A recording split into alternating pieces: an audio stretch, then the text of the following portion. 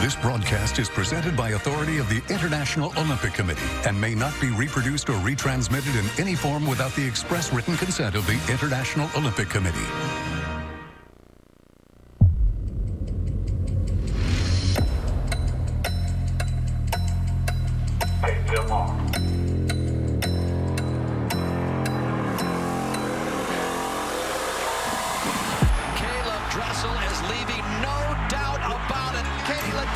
Smashes her own world record. For Japan. Oh, that's it.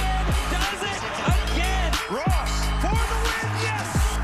Team USA came to play tonight. Hitler's almighty outfit. She is not afraid of Katie Ledecky. Magnificent goal by Megan Rapinoe. The dominant force on the planet.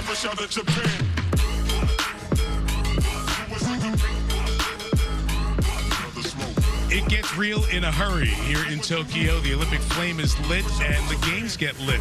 A lot of things coming up. All of that this weekend. What are you looking forward to? USA Swimming. I've been wondering, can anyone catch Katie Ledecky? Well, Ariane Titmus of Australia is going to try. That's going to be real hot. Do you want to stay and just host the Olympics? You've got all the sports knowledge now. I know. I got some sports terminology going now. Sports.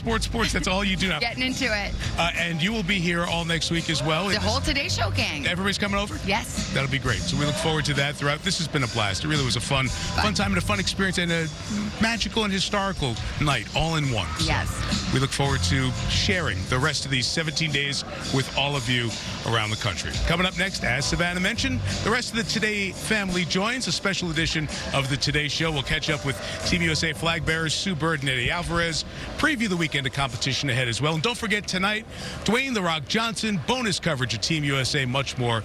We'll have primetime coverage of this opening ceremony again. With Savannah Guthrie, Michelle Tafoya, our entire NBC Olympics team. Welcome to Tokyo. We'll be here for the next couple of weeks.